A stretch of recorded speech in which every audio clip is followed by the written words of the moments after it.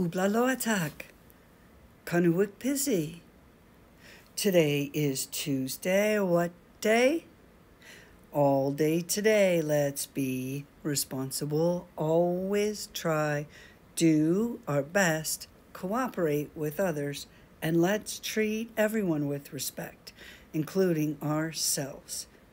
Today, we're going to practice a new skill called Name It, Claim It, Tame It. What's it called? Name it, claim it, tame it. Here we go. Anytime we learn something new, it takes a little while. So let's work on name it first. Okay, take a look at this photo. Can you possibly name the emotions you see on my face?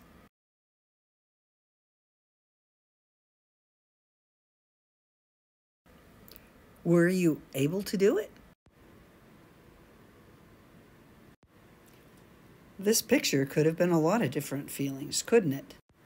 For our little folks, let's remember our feelings wheel.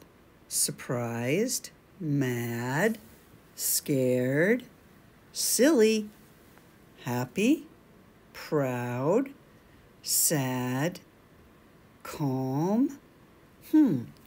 Which one do you think it was? Probably not sad or proud or scared or mad or even calm. Something about maybe surprised, silly, or happy, right? Older students have so many feelings to consider. Let's take a quick peek.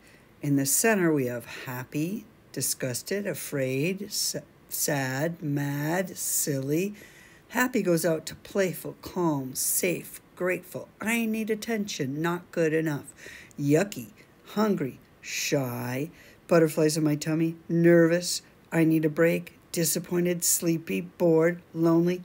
I want something to hit. Frustrated, cranky, grumpy, wiggly, creative, curious, excited, snuggly, love, settled, noticed, jealous, embarrassed, guilty, weird, worried, unsafe, overwhelmed. I want my someone or something. I miss someone or something. Quiet, not interested, left, art, rawr, challenged, annoyed, protective, weird, confident, myself, hyper. Holy cow, there's so many feelings to think about, especially if you're an older student. There's so many things to think about. That's the first part of what we're going to learn in our system of name it, claim it, tame it, is labeling feelings. We'll work more on this tomorrow.